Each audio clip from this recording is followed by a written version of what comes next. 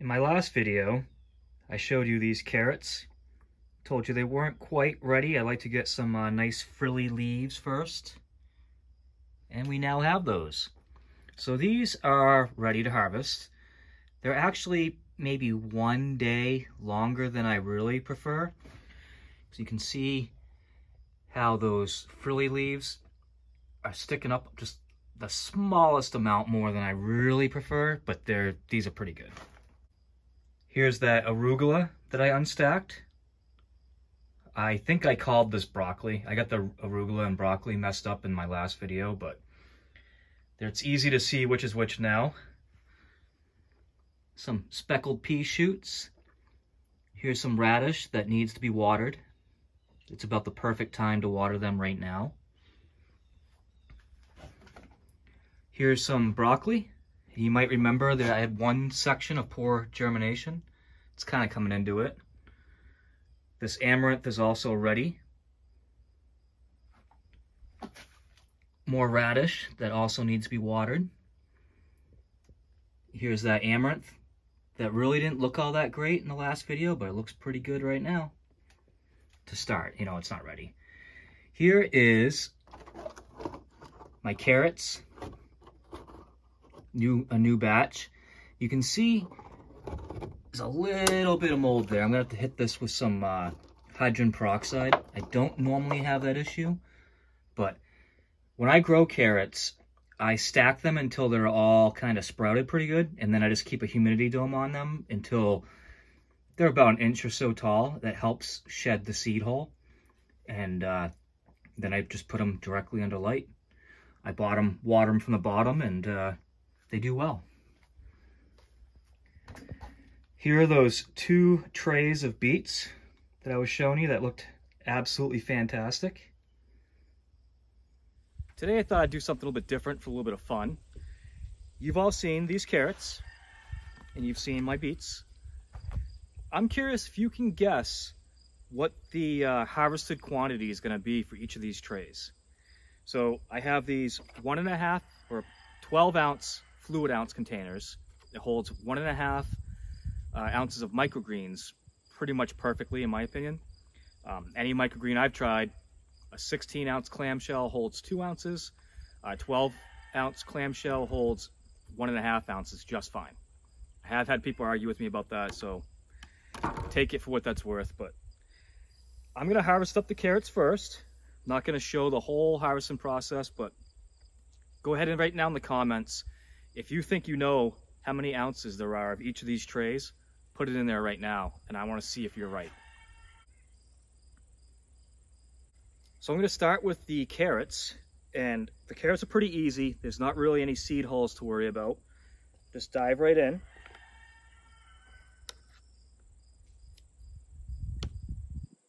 It's a really nice tray of carrot. Scissors are a little bit slow.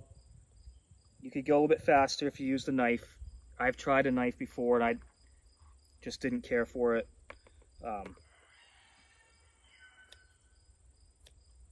These smell amazing.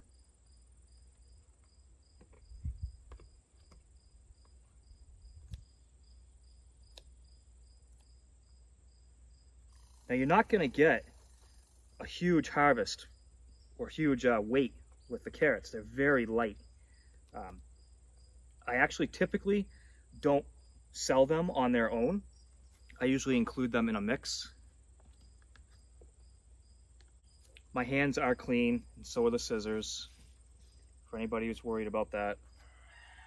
Getting to about the point where I like to check and see where I'm at.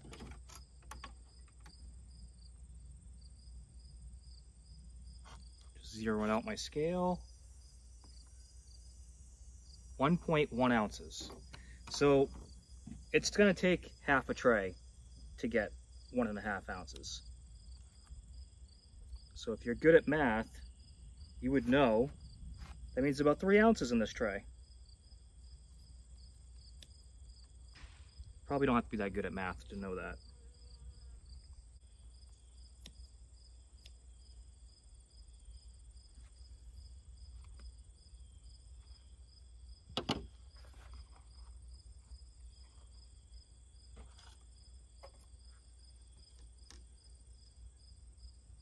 1.5 ounces exactly.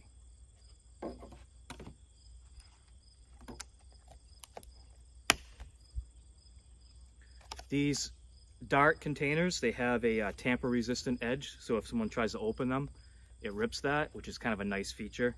I'll put a link in the description if you're interested in checking out these containers. I'm gonna go ahead and harvest up the rest of this tray. I'm expecting that to be another 1.5 ounces, and then we'll get going on the beets. If you guessed 3 on the ounces of carrots, you'd be pretty much spot on. We ended up with 2.95 ounces. So one of these is 0.05 ounces light. I think that's acceptable. And that tray I just took down, the same thing with the beets when I'm done. I dump those in a pile and my chickens come along. I've got like 8 chickens, I think. And they're all free range. They'll come by and they'll just destroy it. Like it's not even a pile when it's done.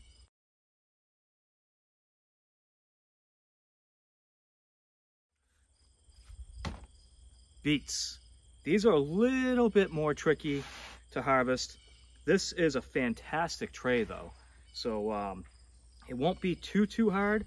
As I go, I like to brush off the bottom to make sure there's no soil or anything stuck down on the bottom end of where I harvested. And then I also go and I make sure I remove any seed holes. I don't put any beet seed holes in the package because you wouldn't want to bite down on that. Same as with the carrots, we're just going to dive in.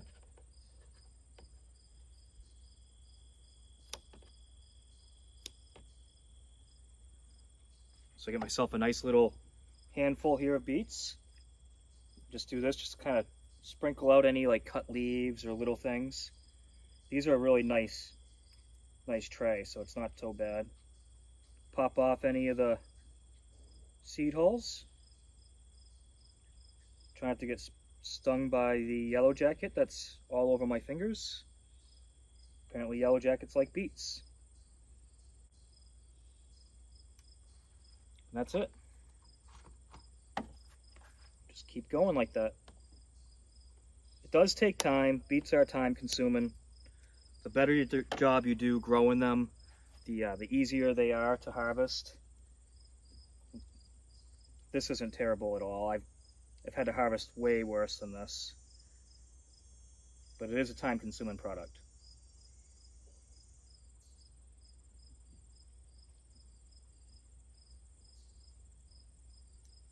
And I don't fret too much about if a seed hole does sneak through.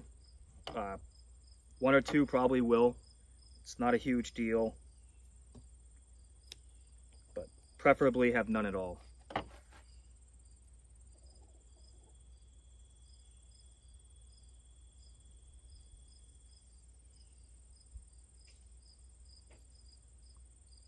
Another reason to not want the seed holes is that your soil, or in this case coco coir, will tend to stick to them. And so you can end up with like a dirty container. And I try to avoid that the best I can.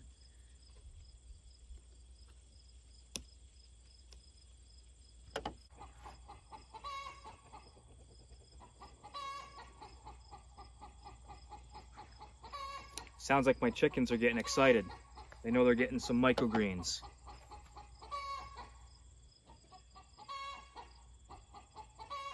Now, I usually don't wear gloves when I'm harvesting. Sometimes I will. I ran out of latex gloves. Beets is one that it's a good idea to wear gloves just so you don't dye your fingers.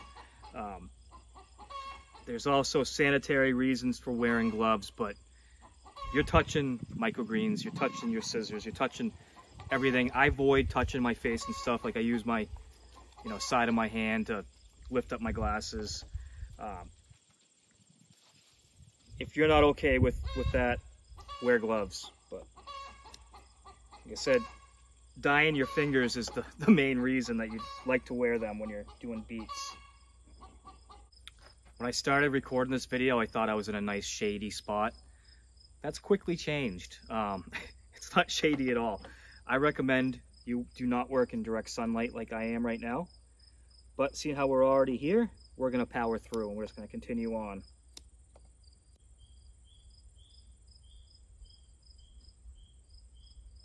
beets are a little bit more dense. They're kind of a hardier, heavier plant.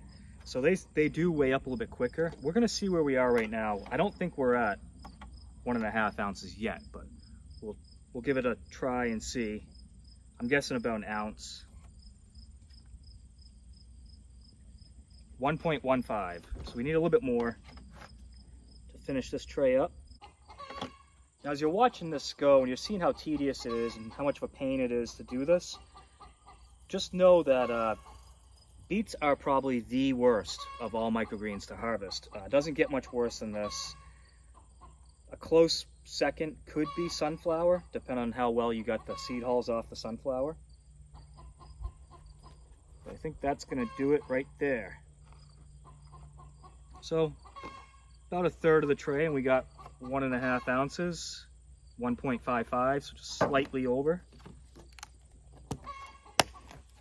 I'm gonna move this so it's not in the direct sunlight while I harvest the rest. Before I show you just how much we got, let's see what microgreensmaster.com says with its seed calculator. This is my website.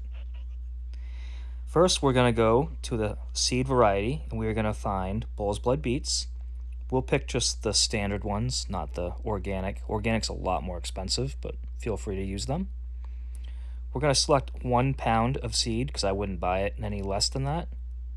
Switch to ounces instead of grams, and you can see 5 ounces is what the calculator said, but we're going to switch it to 4 because that's what we got. And you can see it costs $1.07 or $1.08 per ounce of microgreens based on seed cost. Let's do the same thing for carrots.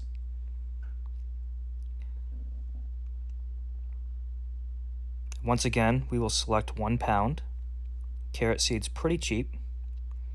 And again, we were a little bit under, so we'll go with 3 ounces instead of the 4 that's in the calculator. And it costs 17 cents or 18 cents for an ounce of carrots based on seed cost. All right, so we ended up with essentially 3 ounces of the carrots and 4 ounces of the beets. Thought we'd have a little bit more of the beets than that, but that's pretty close to what I was guessing. This one here has 1 ounce in it. That's why it's still open, because I'm gonna cut just a little bit out of that other tray I have, just to make it a full container. Did any of you guess right?